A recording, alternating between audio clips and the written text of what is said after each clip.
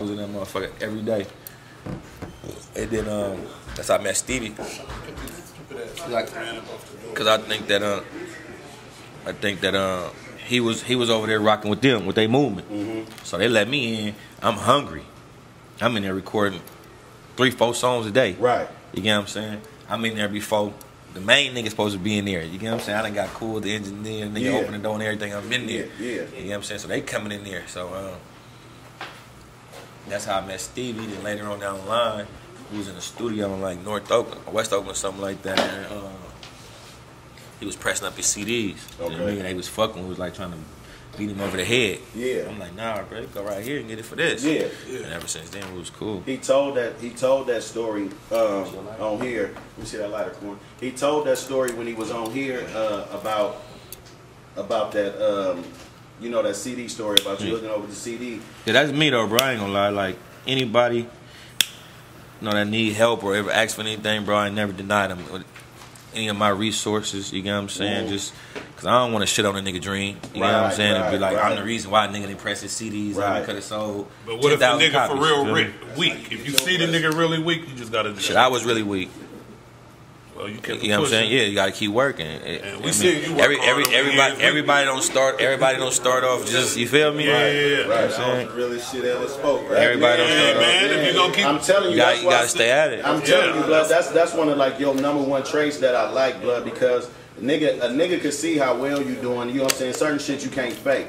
But the transparency. Yeah. You know what I'm saying? I told Mont that the other night. I said, man, for some reason I just think Blood got a good heart because like shit like, I mean, I'm skipping ahead, we gonna get to that, but like starting shit like One Mob and all that shit ain't even really necessary for you. Yeah. You know what I mean? It don't necessarily. Yeah. You know what I mean? I was already in a good situation. You know what I'm saying? But I just be liking to see, you feel me, everybody eat, especially if you fucking with a nigga. And, right. You know, right. So so going back to the end, when Phil was telling that, I mean not Phil, when Stevie was telling that story, he said that y'all was going in and out of Dame Fame's studio. And he told the story of, like, I don't know if he really didn't want to fuck with him or if he didn't like the music or Dame Fame. He didn't fuck with me. He just didn't fuck with you. Period. Not like he was supposed to. So in the hood he did. Some hood shit, he fucked with me. Right. Let him get into it. He need a hammer, bitch kick him out the house, need the car. He go to jail, nigga writing, all the shit. Right. You feel me? I fucked with him. He was one of the niggas in the hood that, that was doing his thing. You know what I'm saying? I can't take that from you. But when it came to the music, like I said about my cousin Chad, he had other priorities on his artists. Right. Now I don't fault him for that because that was what he was invested into. Right. But I felt like by us being from the same hood, and any other time you needed me, you feel me? Well, I needed you, it was something different. But like I ain't mad at him for the shit. Like that's the whole thing. Like I don't give a fuck about that. That made me want to go harder though. Right. I sense that though. It made me want to go harder. All that shit came out later on because like not once did I say anything about the shit and to do, you feel me, to the incidents or whatever. So that shit, man, it's a lot of niggas that did a lot of fake shit and shit. Right. You feel me? So right. And that's one thing that is important for motherfuckers to know too, is like y'all's from the same hood. Yeah. You know what I mean? So y'all being from the same hood, it's a little different. Like you supposed to look out for your nigga, cause I would think so, cause like any nigga from the hood right now, any young nigga coming up, you can see I'm pushing them. Right. Cause they know I'm already in. That's like a nigga they watch you come here and get his haircut every week.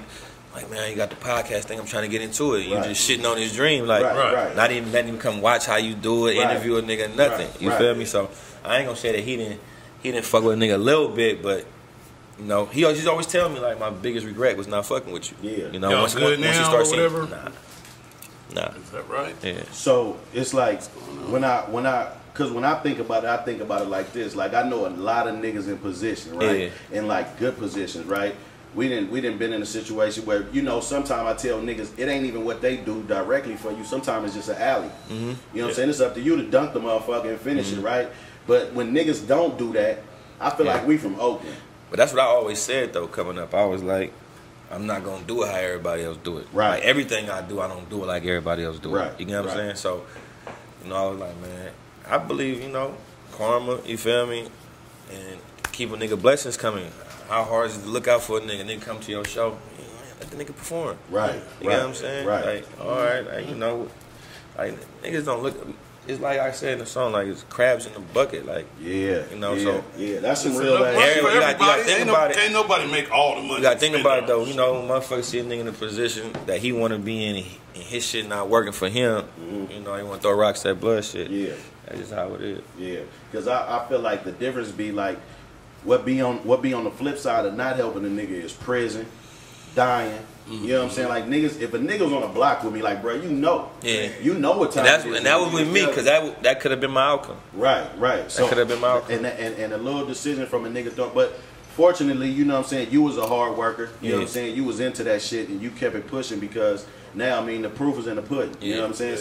So like but being in the lab and coming up around this time, like who else was popping on the scene? Like, cause like we also talked about this with like mechanics, and that time like Oakland was in a little weird time at one time. Like I was from the hood, right? So I listen to Mac Dre, more old Mac Dre. I listen to some Mac Dre. I listen to, but the Hyphy Movement shit as a whole, you know, in the hood, niggas wasn't, you know what I'm saying? Like a lot of the shit that motherfuckers from out of town started doing. I ain't never been a Hyphy rapper. You get what I'm saying? Not to knock Hyphy or whatever it is, because it's a movement, y'all love it. I mean, I like it, I love it. Right. You know what I'm saying? It just wasn't me. Right. Did you sample with it at all ever? Did you just? We was part of it because of being from Oakland. Right. Side show on Seminary Footy every night. But our Hyphy was different. Like I was just talking to somebody about something that happened, an incident in a side show before we came here. You know, our Hyphy was different. Our Hyphy, little nigga 13 with a pistol walking through the crowd, like what niggas looking at. Right. You know what I'm saying? Or a nigga having a shootout with the police or some shit like that. You know what I'm saying? And I don't know if it's fucked up that we think of it like that, but that's just that's what it was. Hyphy had a totally different definition. Like it was like a hyperactive nigga, like an aggressive nigga. Like it was like an extra ass nigga. Yeah, it never had nothing to do with a dance. So that's like the side shows was different. You know what I mean? True. The side shows, man, me coming up was way different than the side shows. You had to be clean as a motherfucker. You had to be clean, man. You know what I mean? Now you come through with in a Datsun with 412 and that motherfucker doing stupid shit. You know what I mean? you go get her. So what was the like when you rapping at this time, like you fucking with Stevie, you doing all that, like what was the first filthy shit that got hella impact, that just had a way where you was like, man, I'm fucking with this shit? The I Represented song? Represented. Yeah. From the bottom to the top. That was kind of like... That's crazy. I just posted a picture from that video shoot today on my Instagram of me and Stevie at that video shoot. Damn. Is that right? At the transformation. That shit crazy. That shit crazy. Like, and I had top and bottom iced out, bust down in, chain on, watch on in. You know what I'm saying? Just ain't on level, nigga. At right now, but you know, nigga been into the same shit. And like you, to me, like you ain't from Oakland, really. If you didn't see Philthy Rich on Seminary, if you didn't see that nigga, because it ain't that a nigga even got to know your name. But I know niggas that knew you and they know that's Phil. You know what I'm saying? But a nigga that don't know you purposely was parking cars and shit. Yeah, I been telling niggas like, bro, I was popular before rap. Yeah, you get what I'm saying? Just by being from certain neighborhoods. A lot of niggas I know that don't rap, but well known. Right. You get what I'm saying? Right. More than some of these rappers that, you get what I'm saying? So it's different, you know. Especially, you know, certain neighborhoods in Oakland is very, you know, popular. It's very popular. Yeah. So, you know, then we got Al's right there, we got the VI right there. You got, you know what I'm saying? So niggas there. Niggas there every night, you know, nigga grinding. You gonna see a million bitches pull up, you know what I'm saying? You see a million niggas then why, you know, at one point in time nigga wasn't old enough to get in the VI, nigga outside grinding. Right. You know what I'm saying? But it's just traffic, it's people, you know what I'm saying? You meeting a lot of motherfuckers that's coming through all day. From Al's to the VI. You know? Right. And this is to rumors on the other side too. On the other side, damn, I forgot about rumors. Yeah, I used to be in all them. Is that right, man? You know. Yeah. I was just getting up in Oakland good then. So you was just getting Oakland. But I hit the vintage in. And I touched it a little bit. That motherfucker. So nigga, I remember when nigga my daddy and them had softball teams at the vintage inn. Nigga, this shit was real. Like niggas had a league around this motherfucker. Nigga, all the bars. Man, it was, you know what I'm saying? This shit was, man, come on, man. Man, this shit was lit. But so that was the first shit that had impact. So that's after Gang Wars. Keep it real. I can't remember. I know the album came out after Gang Wars. Yeah. That's when I started fucking with you. Funk or Die came out 2009. Yeah. Skinny nigga. Yeah, skinny with the big T. Yeah. But one thing about that is I know that, I don't know what your method was for that. I always took it like this nigga either a super smart nigga or he pay attention to the game. Yeah. Like I felt like in some ways in her, cause I'll be like a rap nerd. Like I pay attention to the aesthetics. Yeah. Like what niggas doing at the time, how is it going at the time, and I always seen them get in pocket. Yeah. With like what niggas had going on. You know what I'm saying? Like when you did the True Religion Shorty, right? And I was just like, this nigga either just like I say, either really smart ahead of niggas or he pay attention to the game. Like, what is it? Do you like study? I studied the rap shit. I feel like you gotta eat, sleep, and shit this shit if you want to be successful in it. Like, you gotta do something to deal with music every day.